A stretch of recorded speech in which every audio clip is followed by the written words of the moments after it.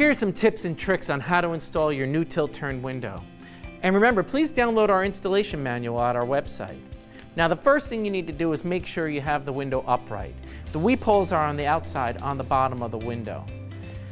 Most folks install our window using these mounting cleats.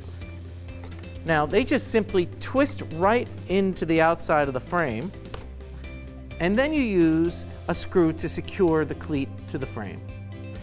You space the cleat every 6 inches from the corner, and then no more than 24 inches thereafter.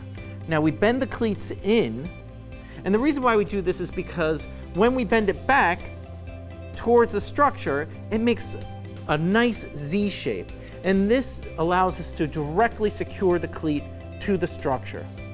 Please do not shim directly beneath the cleat, because if the shim moves or if it gets compressed, that will compromise the installation and the function of the window.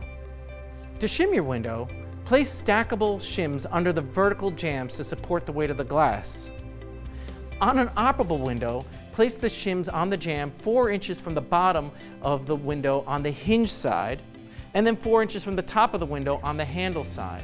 This configuration will keep the frame from shifting sideways. Before fastening the anchors to your rough opening, make sure the frame is plumb, level, and square, even if the wall isn't.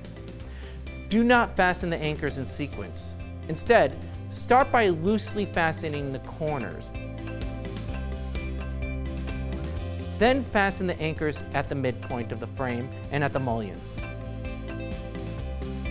Finally, fasten the intermediate anchors, alternating between the sides and the top and the bottom. This will lessen any chance of deforming or shifting the frame out of position. Now test the operation. If your window is not opening smoothly, then make sure the window is plumb, level, and square. If the hardware is binding, that's because the frame was twisted when the fasteners were secured. Back off the fasteners a little bit and follow the procedure we discussed earlier. Make sure the operation of your tilt turn is fully functional before you seal it and trim it out. Now, depending on your wall thickness, you may need the whole cleat, or you may just need a portion of it like we did here. And you can bend them over, or what's even better, you can cut them. But do cut them before you install the window, because if you use a grinder while the window's installed, there's a chance that any burrs coming off during the grinding process could damage the window. Following these tips will help you enjoy your tilt turn for years to come.